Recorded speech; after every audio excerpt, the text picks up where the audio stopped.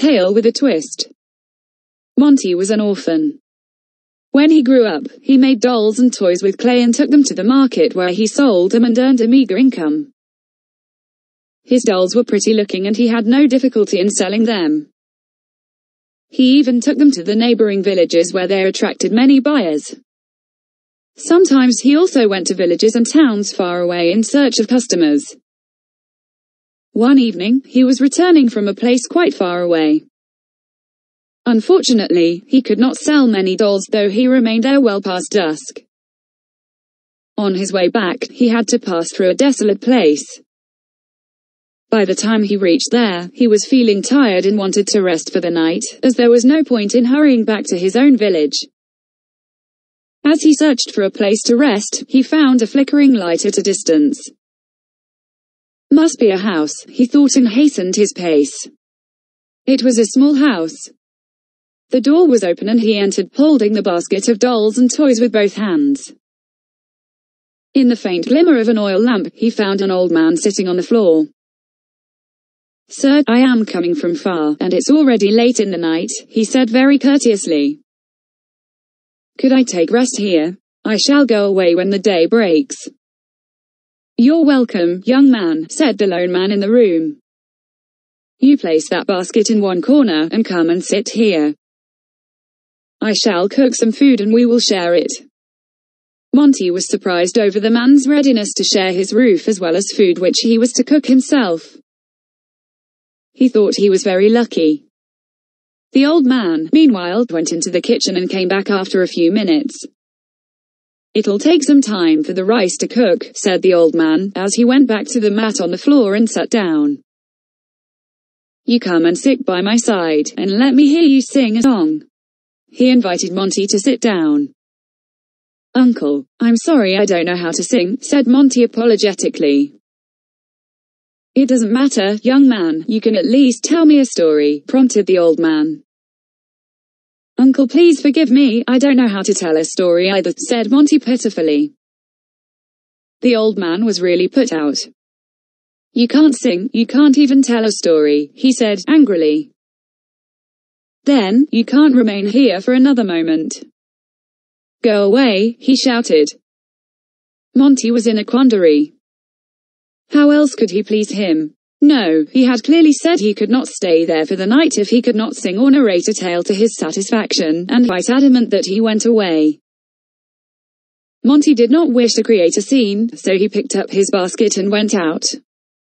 Where should he go? He wondered. The village where he came from would be nearer than his own village. So he began walking back from where he had started in the evening. It was quite dark by then. Suddenly he saw a fire at a distance. As he approached, he could make out that someone was cooking something on the wayside.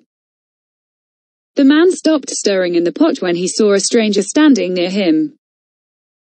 But what was strange and surprising to Monty was, he called him by his name. "Monty, would you please take the ladle and keep on stirring till I come back? I shall be back soon," he said, as he handed the ladle to him. He then disappeared. While he remained to wonder how the man knew his name, Monty stirred and stirred whatever was in the pot. As the fire was below and it was pitch dark all around, he could not see properly what was in the pot. However, it was full to the brim, though he could only guess that there would be just 2 persons to eat all that stuff in the pot if at all the man would be kind enough to invite him to share it. Meanwhile, there was still no trace of the man and no indication whatever that he was coming back. Monty was desperate as he was not certain whether he could now stop stirring. He began shouting for the man. There was no response.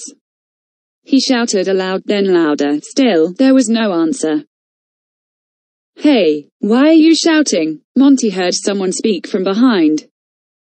He turned around, ladle in hand, but could not see anybody.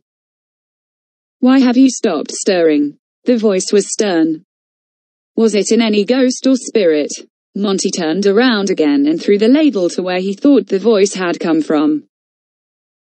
What audacity! Now it was the ladle that was speaking. It rose from where it had fallen off Monty's hands and began beating him black and blue on the head and back.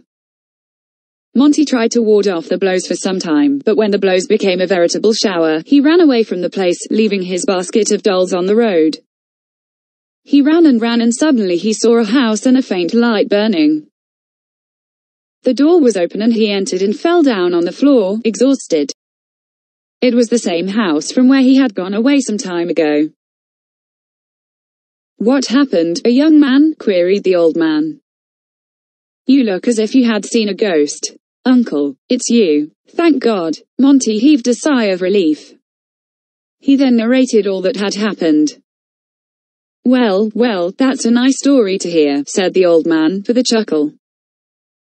"You could have told me this story earlier, and I wouldn't have asked you to go away.